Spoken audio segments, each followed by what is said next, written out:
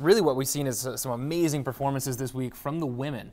The leaderboard overall hasn't changed that much, and Pat did some interesting interviews earlier this week that he was going to share with us. So, Pat, can you break that down just slightly for us?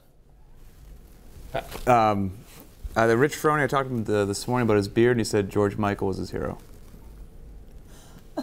What the fuck are you doing? This is seriously, we give you a toy, and then it's like, you're like a child. It's a 99-cent download. You're like a child. I forget. Okay, forget. You know what? It's off.